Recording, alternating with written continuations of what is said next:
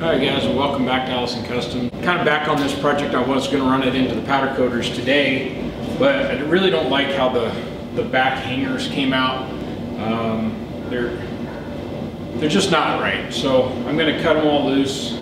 Also, the brace I made to pull the sides back in and hold it all together, it kind of interferes with one of the drawers sliding in as well. So my current plan is I'm going to cut that out, cut all these back catches or holders off, and just be a little neater about how I do it. I'm going to use a piece of angle or a piece of strap to go from side to side across here and just clamp that to it so that as I weld them, it's staying straight and it's staying perfectly in line.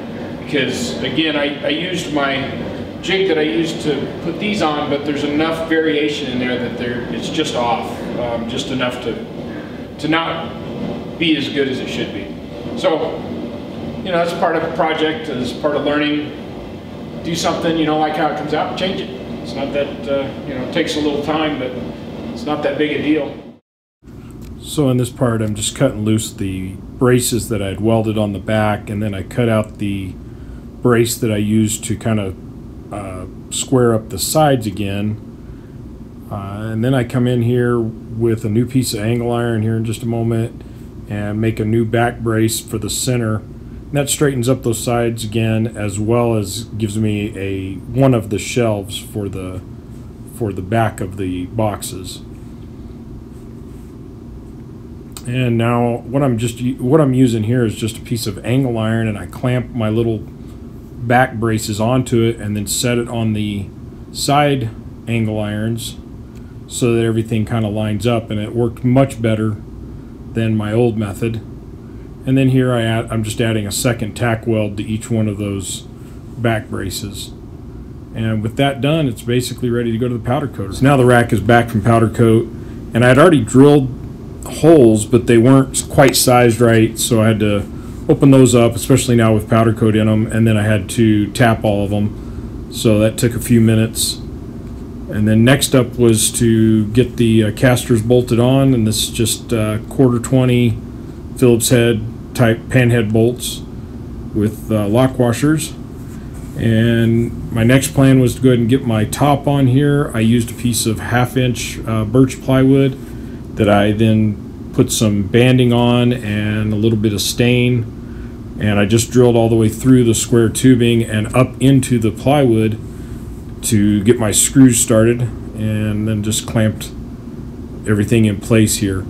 This project came out really nice. I'm going to enjoy it in my shop. If you guys liked this one and the desk organizers, please leave me a thumbs up. Let me know what you liked in the comments and what else you might want to see. Like and subscribe. Here we're going to go ahead and get the boxes loaded in, and then we'll push back with the camera and so you can get a nice overview of the whole project. Thanks again. We'll see you soon. You guys, welcome back for an update.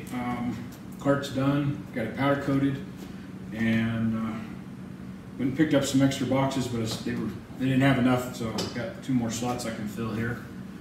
I just took a piece of plywood, threw a little banding on it to hide the edges, and then stained it. Just some leftover stain I had laying around, but it came out really nice. So, 4 wheels, so you can roll around if you need to. At a minimum, I'm going to make it nice for moving to its final location. But the nice thing is you can roll it to a workstation if you were needing it. All I got left really is I'll make some labels for the front of the box, or take a silver marker, maybe a silver Sharpie or something, and write on the front. And then I ended up deciding I probably won't extend this at all. If I decided I needed more, I would just make another one. Because one thing I like is you set the box up here, and then you can work off of it. Basically gives you a little workstation. So I like that little added feature. Of course, if I had thought of that earlier, I probably would have made this closer to this height, just so that this would be a little more my height for working off of. But it gives it a great place to set it. I've seen some where they've used drawer sliders and basically made all of these drawers just basically a shelf that this would sit on and then could slide out and you could work off of it right there. But that would have added, probably $10 per pair of sliders times 20, so that would have added $200 to the cost. So I think setting it on top and maybe, like I said, making it just a little shorter to make, full advantage of that would be the better option. So anyway, I just wanted to show you the update that I've finished on this. I also got back the little desk organizers, so I'll grab those, show you how they came out. So here are the desk organizer pin holders, whatever you want to call them. So, nice powder coated finish. Went with the same color for both of these. Kind of a gunmetal gray, a little more silver or something in it.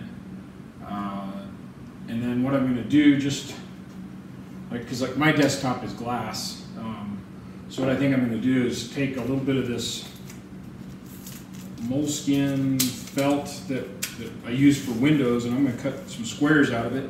Just put a square on each corner on the bottom, just to hold the thing or keep it from scratching anything. That's it. I think they came out really nice. I thought the welds would have a little more detail to them, so I'd spent some extra time, trying to get a nice weld on most of them, but the powder coat's thick enough it kind of buried that. So, but that's not the important part. It was a great little project, and put one on my desk, probably one out in the shop, and I don't know what I'll do with the other yet. But y'all take care. Have a great day. We'll see you soon. Thanks for watching Allison Customs Project Car TV. Like us on Facebook and check us out at AllisonCustomsOnline.com.